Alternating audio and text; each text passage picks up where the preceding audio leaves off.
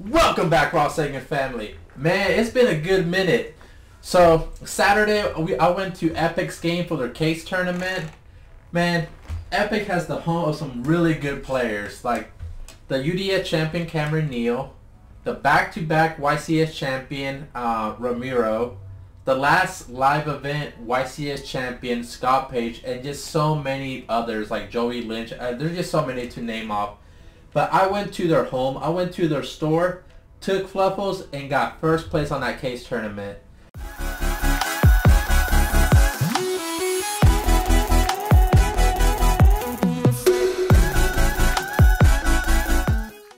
And a lot of you guys been hitting my DMs wanting me to do a deck profile, and I feel like this is the perfect time to show you guys and restart my YouTube page.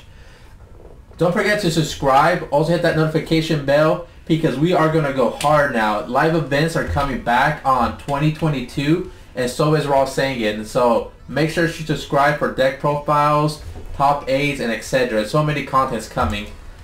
But let's go to the deck profile. So first we play 3 Fluffal dogs. Obviously he's a searcher. He searches a Fluffal dog. He searches a Fluffal monster and an Edge of Sabers. We played 3 Fluffal penguins. His hard once per turn effect is if he's fusion summoned for a Frankfurt monster, you draw 2 cards, discard 1. His soft once per turn is if this guy's on the field, you can special summon another Fluffal monster from your hand, and that's a soft once per turn. So you know you bring another copy, he can do that effect. So we played 2 Fluffal bears. Bears, his main effect is you discard him to set a toy vendor from your deck to the field. His other effect is if he's on the field, you can tribute him to grab a polymerization from your graveyard. You can only use 1 effect per turn. So we played 1 Fluffal wings. Its effect is you can banish him to target another Fluffal monster. And if you have a face-up toy vendor, you get to send toy vendor to the graveyard, draw another card. It's pretty cool because toy vendor, when it hits the graveyard, you get to search. So basically, this could be a +3. So we play 1 Fluffal dolphin. Fluffal dolphin's main effect is when it's on the field, you can set a toy vendor from your graveyard, and you set a Fluffal monster or Edge of Saber from the deck to the graveyard. His other effect is if he's used for a fusion summon for a Frankfurt monster, you can put a polymerization or any card that has fusion in its text. So, spoiler, we do play Destiny Fusion, Fusion Destiny. And so like sometimes you can mill the Fusion of Destiny, or you can activate Anaconda and you have to send for cost and then negate it. Well, you just put Dolphin, fusion summon Dolphin, and you can put that Fusion Destiny back to your deck. I've done it a couple of times, like really few, but it comes up, man. So you play 1 Fluffal cheap. So its effect is if you control a Fluffal monster, you can special summon him. You activate effect, target a Fluffal monster, bounce it back to your hand. Then you can summon an agent monster from the graveyard or field. So it's pretty good just to start like making links too. Just like let's say your opponent, you activate dog, you search sheep, they draw you. You can special summon and just make Anaconda and just have Phoenix Enforcer. So we played 1 Fluffal octopus because we do play Fusion Destiny on the Phoenix Enforcer package. His second effect is so good, but his first effect is if it's normal or special summon, you can target a Fluffal monster or an agent monster from your graveyard, add it back to your hand. So majority of the times you're gonna normal summon octopus, grab sheep. Sheep's gonna bounce octopus back to your hand and special summon an agent monster from your graveyard. And so basically it just is really good to like on the grind games. His second effect, if he's fusion summoned for a Frankfurt monster, you get to put 2 banished cards back to your graveyard. So majority of the times you're putting wings back to the graveyard, and you're also putting Destiny Heroes Celestial. So this way, like I said, in the grind game, you get to draw 2 again because it's Celestial. You banish the Phoenix Enforcer if they find a way to like out it, and you draw again with wings. So like I did that a couple of times at the case tournament, and yeah, so you have 0 cards in hand and you end up with 4.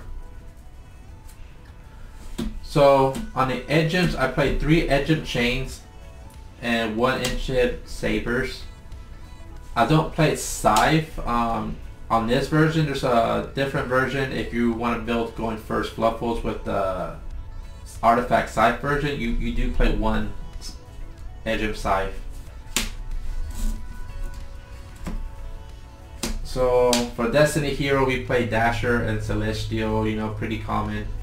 This is pretty good. If you draw a Fluffal monster, you activate effect, you special summon it.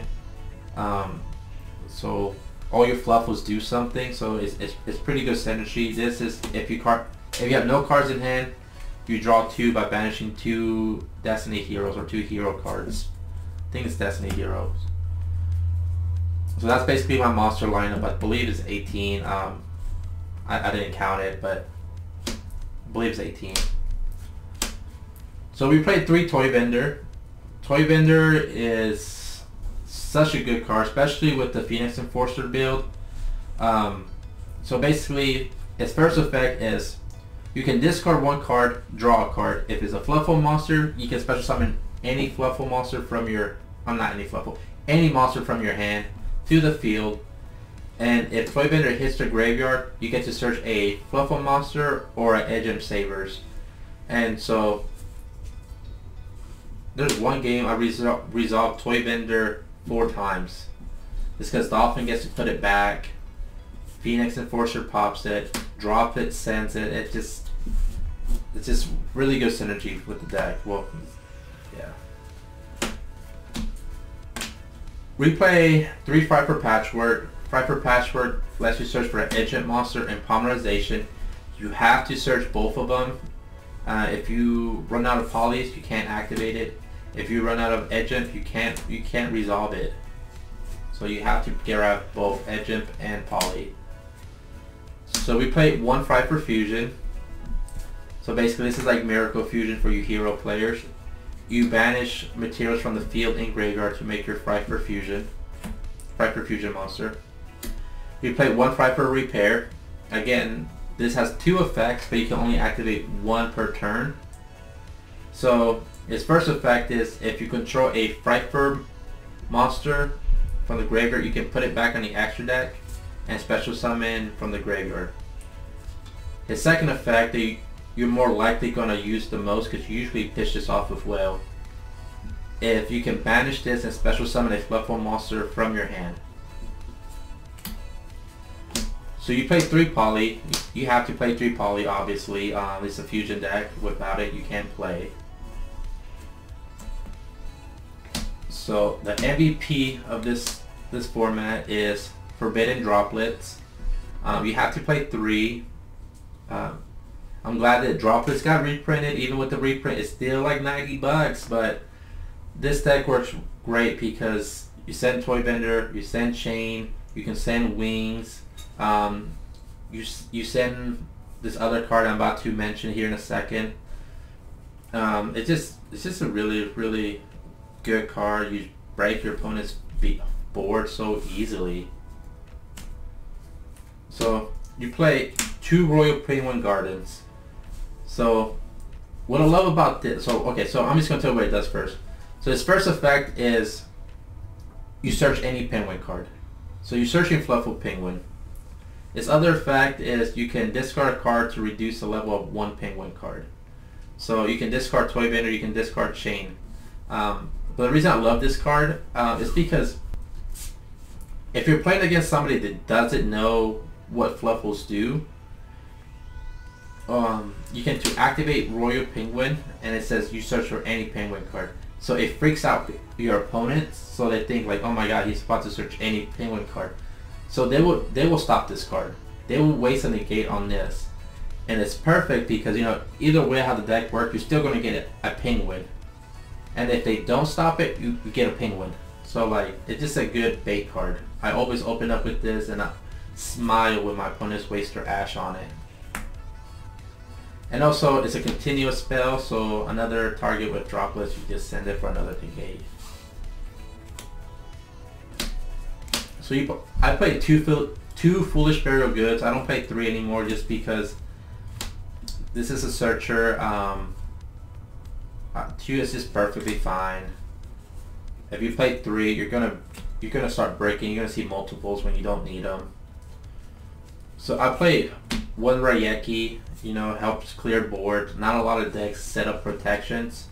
Some decks you just set up like 1 or spell negate. So like one of the things that I like to do with a lot of the decks is I'll let them make their board, because this is a go second build.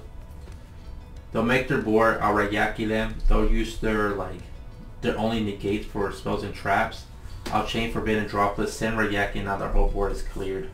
And you just go for an OTK. That's what I'm saying. Forbidden Droplets is just really good with this deck.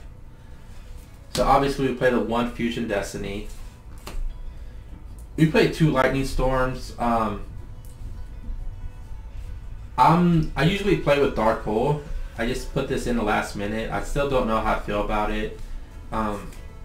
It's just good against back row decks. Just pop the back row, but all the back row decks I play the new card. I forgot what it's called. It's like a hand, but it basically protects your opponent's back row. And I don't know. I might just switch it to Dark Hole or put Tactical Talents just for another draw 2. I'm not sold with this card. So that's a 40 card deck, main deck. So my extra deck, I play 3 Fright for Cruel Whale. This pretty good card. Pops a card on your side of the field, pops a card on your opponent, doesn't target. You can target any fusion monster on your side, send a Fright for card from your deck to the graveyard or extra deck to the graveyard, and increase that monster by half of its original attack. So it's just really good card. It breaks board. I love it that it doesn't target, so it puts pressure on your opponent for them to activate cards that normally wouldn't activate at that spot. Well, they would have Torrential Tribute. I use this card to bait out my opponent's Torrential Tribute because I'm just gonna pop it if they don't. I play 1 Fright for Tiger. He has 2 effects. He pops cards for as many materials that you use to make him. So if you fusion summon him with 3 materials, you get to pop 3, 4, if you make 4, whatever. But his other effect is all your Fright monster gains 300 attack for each Fright monster on the field and Fluffal monster. So he gives your monster a pretty big boost. So you play 1 Fright for Kraken. Kraken has 3 effects. First effect, you can send a monster card from your opponent's side of the field to the graveyard. But if you use that effect, this copy, the copy that used that effect, cannot attack your opponent directly. He can attack twice. And also at the end of the battle phase, you can switch it to defense mode. So I play 1 Fright for Saber 2. So basically, you need a Fright monster and a Fluff or an engine monster to make him. His first effect is like a monster reborn for Fright cards, so it's good when you use Kraken's effect to send. If you use Kraken as a material, you just bring it back, and now Kraken can attack directly. His other effect is he gives all my Fright monster 400 attack. And his other effect is if you use 3 materials to make this guy, he cannot be destroyed by battle by card effect. So there's some games where you can just make this and set in defense mode and just stall until you have a good hand. So my other fusion is Mud Dragon and Starving Venom. Spoilers, I sized Super Poly, so just the best Super Poly targets. I play 1 Destiny Phoenix Enforcer. This card just goes so good with the deck. It's because it pops Toy Vendor, it pops your Penguin card, it stays on the field. It's just so easy to make with Anaconda. And if you draw the 2 Destiny heroes, this is a fusion deck, so you're gonna have access to Poly. So you play 1 Birthday Anaconda. Everybody knows what it does at this point. 1 Cross Sheep, 1 Nightmare Phoenix, just because we don't want to lose to Anti-Spell or Royal Decree, not Royal Decree, the spell one that negates spells. I just went blank. But yeah, so you just make this pop it and you can play your spells cards again. 1 Appaloosa. And for the Exceeds, 1 Bahamas Shark and 1 Totally Awesome. So on my side, like I said, this is a go in second build. So like all my hand traps are like in my extra deck. So I play like 3 Ash, 3 Imperm. And the reason I do this is because you really have to like mess with your opponent's head. So my strategy this weekend, I won the dice roll, make my opponent go first, break their board, win whatever, and like I said, I go back to game 3. Your opponent's going to think that they want to go first. That I'm going to make them go first, I mean. So they're going to side in all their go first cards, and that's when you side in your impermanence and your ash, and you go first, and you just draw until you get like all your interruption cards, and you're going to have like a pretty good board, so they're not going to like OTK you. So once it goes back to your turn, you just OTK them. 1 Pranker Tops. I like signing this against Sorcel. These back row decks, it's just really good. 1 Rare Reboot, 3 Twin Twisters in the back row, 1 Harpy Feather Duster, and 3 Super Polys. Alright, so don't forget to subscribe to my channel, man. Like I said, we have big things planned, big things. So yeah. Well, I'm here with the king of games, Yugioh, and he's telling me that you guys should subscribe, like, hit that notification bell for more Yu-Gi-Oh content. Isn't that right, Yugi?